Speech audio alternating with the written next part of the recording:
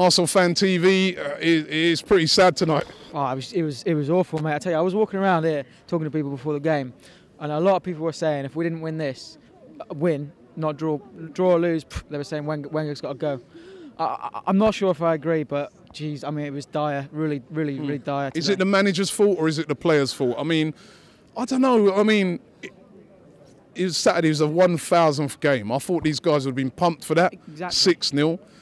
They all, went away on, came off of Twitter. The manager didn't give a press conference.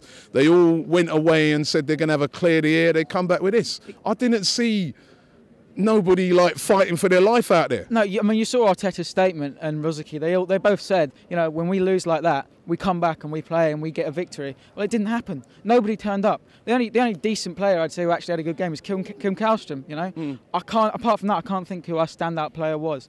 And does the team lack warriors?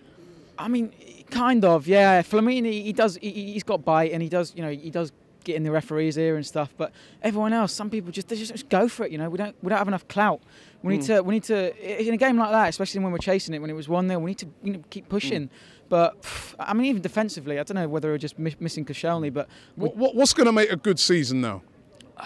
I mean, at the start of the season, if you'd told me that we were going to get the FA Cup and we were going to get 4th place, I probably would have said, okay, fair enough.